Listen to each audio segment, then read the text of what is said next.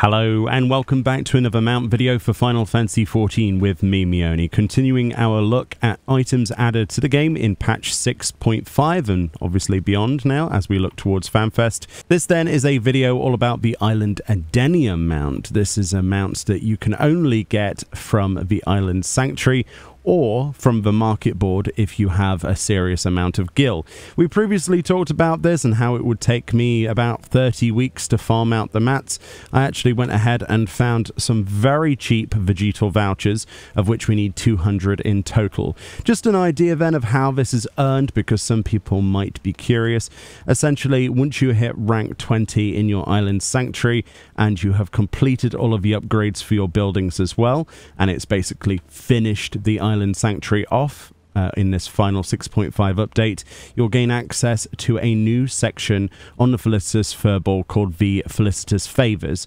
This essentially is a minigame that upgrades and changes every single week, and it's actually not tied to like a server or anything like that. This is bound to your character. For example, if I was to explain that a little bit better, my girlfriend has completely different crafts than myself that she would need to do if she wanted to get her Felicitous tokens. So this new token currency is earned by shipping a set amount of specific crafts. So as you can see, a lot of my crafting has switched just simply to make sure that I've done the workshop agenda in accordance with the Islework stuff. If we look at the previous week, I couldn't be bothered to do anything else for cowries. I probably should have, but I was too busy to think about that. I just wanted to make sure I had all of the items that was necessary to ship the set amount. There's a brand new button that unlocks as well that tells you exactly what amount you need to ship within that particular week, as you can see from the week start to the week end. Now this next week is coming up, so essentially what it was asked me to do is squid ink, pumpkin puddings and bathtubs. Yours might be completely different. You'll see that the variety of tokens does actually change in terms of the bonus and what you get a bonus for, but is roughly the same kind of sort of thing every time. So it involves you actually listing this stuff. If you're curious about this even further, when you go to actually set up your agenda, it will show you the current week's available things you would need to craft for the current week, current cycle, with a normal Felicitous head token icon. And if you want to see next week's without going to that menu, it has a little green arrow. That way you can be like, right, well next week I need to set up the squid ink, right? And then if I need to check how many, I could be like, okay, well I need, you know, I need 8 of those, so let's list 8 of those. And ideally what you would try to do is find something that goes with squid ink, obviously would join to that with the tooltip information there. It says marine merchandise or ingredients, and make carries at the same time, which I couldn't be bothered with. But let's say you wanted to just set this up quickly. Another great feature just to mention is you can right click or sub command on an agenda that you've set up, so for the first workshop, and then you can copy that, sub-command or right-click on the second workshop and then copy-paste it. It's one of the best features, and if you don't know about that, well, hopefully that's helped. But now we've explained how to get the tokens. You will need 200 vouchers. Now the tokens, as we saw, you get around 70 on average per week. Roughly, that's not taking into any consideration on times whether that bonus might be lower or higher for that week. I'm not sure. I guess it's too early to know. But if you go to the Exchange Felicitous Tokens tab on the Horrendous Hoarder, you'll find 2 things. First of all, there's a material container that can actually, you can get the outdoor stairs, mobile stairs. We did a video on that. You can also get a plethora of things, including the other mount, other Mandragora mount, and a bunch of other stuff like glamour and minions or furniture, that sort of stuff. Those will cost you 10. However, the vouchers that we need 200 of, as you can see, I've purchased some already from the market board since they're actually tradable, is basically the equivalent of 10 Felicitous tokens per one. So as you can see, if I had 5 tokens, I could get 50. If I had 7 tokens, which I guess would be the average, I would be able to, 70 tokens, I'd be able to get 7 vouchers. Essentially, what I have managed to find is 200 of these in the last couple of weeks that were around 1 million to start with, but then they've crashed all the way down to around 200 to 300,000 gil. Now, this is mostly due to people well, wanting to make quick gil.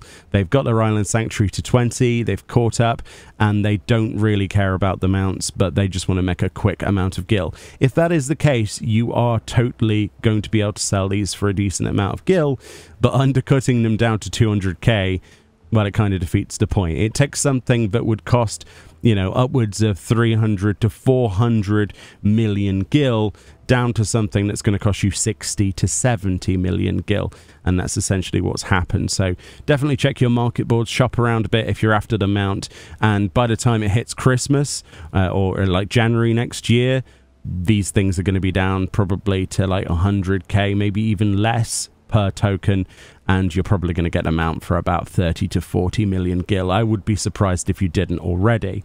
So that's how the market has crashed, a lot quicker than I expected. So let's do the honorable thing and spend this currency then. So we're going to spend about 60 to 70 million gil's worth of tokens here, and of vouchers on the other tab, which is exchange vouchers for mounts. Currently there's only one mount available on here, which is the Island Adenium whistle. Hopefully in the future, with other updates to Island Sanctuary, minor updates which are still being created into the future, they've said at Square Enix, hopefully they add more gil sinks and ways to make currency with these vouchers, because it is a good way of making gil and also a good way of sinking gil, and they like, you know, balanced economies and trying to inject things like this. So let's purchase this straight away with 200 of them, then upwards of 30 weeks of legitimate farming. If you did it that way, boom, done. And it is done. There is no going back now. Now the mount itself is actually market tradable as well. So currently, it depends on your server. You might be able to fish around for cheap vouchers, purchase the mount, and then sell it for a profit. I've already seen the mount up to 350 million, which does work out quite a considerable profit. So if you want to play around with a market board, you know, buyer beware. You've got to have balls of steel to give that a go.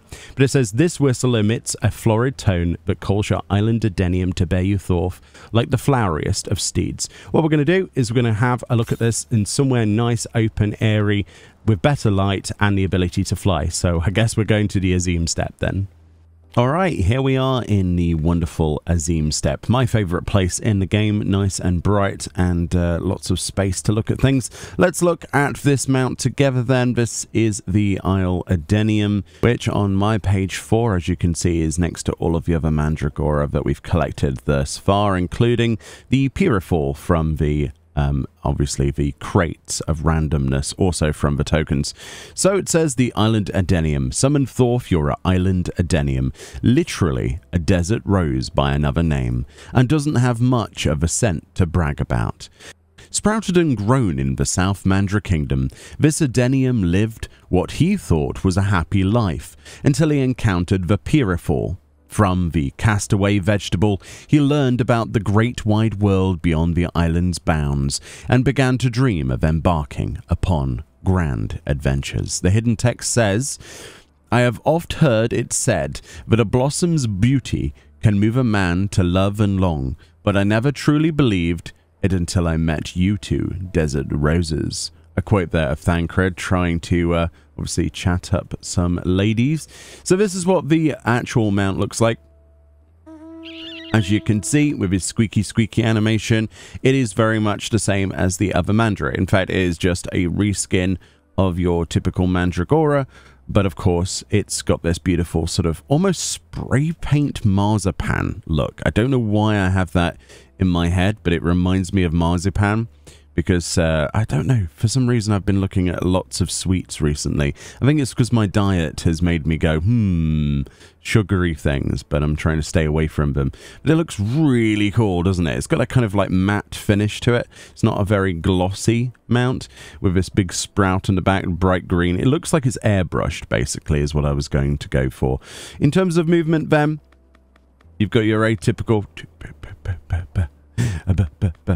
happy run and happy walk animations, and one of its key things is when you take off, it's got its own special animation, which is this wonderful array of island Adeniums? I don't know. Lots of flowers, basically, flopping around. We've got yellows, we've got purples, we've got reds. Absolutely fantastic. And that's really the theme of this, isn't it? Yellow, purple, and red. Yeah, very cool. And as you fly, those flowers are kind of left behind in a bit of a trail, depending on how quickly you move. Yeah, it's definitely going to be something that you will go, what was that? When somebody flies over you when they're going towards a hunt mark or something. But apart from that, you know, it's a fairly basic mount. It is just a reskin, which is also why I think the price of this one has come down considerably already.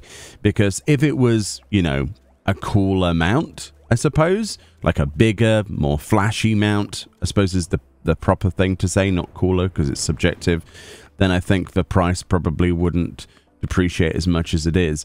I will say, though, if they plan to not do any major updates for Island Sanctuary, which is what we've heard recently, I'd be surprised if they didn't do minor updates where they add more mounts, because the Vegetal Vouchers is a great gill sink. It is a great way of rewarding a player for collecting things for a long time, and is a great way of getting the community involved on the market board as well, and buying and selling. And even if you don't want the mount, you can make a decent profit from it. So I would imagine it would still be a good idea, even though I have got this and purchased the tickets, to save up as many of my own tickets as possible.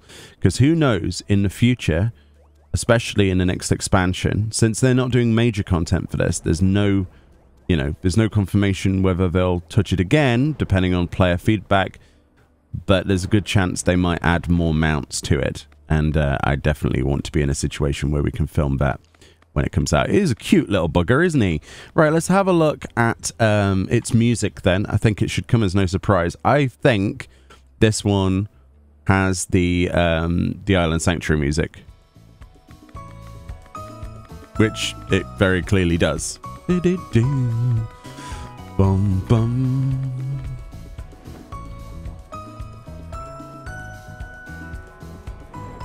It's nice. I mean, it's the perfect music for it. I don't know what else they could have used instead, and I don't think they should have used anything else that's perfect. I do like it when the mounts from a piece of content reflect, you know, sonically the music from the place they are from. That's not always the case in the game, and it's always very difficult, I think, for the sound team to, you know, link all of this stuff up to mounts, or at least that's what I've heard, is there's a lot of reasons for that, but it always makes me happy when they do go that extra mile to make it so that we have that. But anyway, that's pretty much it. I just wanted to show this off, talk about where it's from. Let me know what you think about this.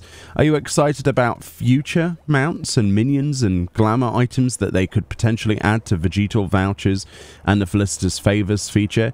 Is the Felicitas Favor feature something that you don't really care about? And if that is the case, what would you like to see added to it that you would actually, you know, put your time into it? What would be the thing that would make you want to do it? I think a lot of people would say glamour at the end of the day, because mounts and minions, at the end of the day, I think they're more of a niche audience, whereas glamour and gear, that sort of stuff, visual appearance things, emotes, titles maybe, you know, maybe that's more up people's alley. Anyway, thank you so much for watching. Another one to add to our collection. More videos from patch 6.5 onwards on the way. And of course, we'll have full coverage of FanFest. I'll be doing vlog-style videos, which should be out towards the... well, it'll be the start of next week, because obviously I'll be traveling down to London. I managed to get a ticket through the lottery system. Very fortunate enough to have entered like everyone else and get lucky, and we'll be filming as much as possible. So I'll try and meet up with other creators, try and do some reactions to you know, stage events, and I'll show you around it, because I think there's a significant lack of people doing vlog style content like that, and we're going to do that. Anyway, much love, enjoy the rest of your day. I'll see you all next time. Bye bye.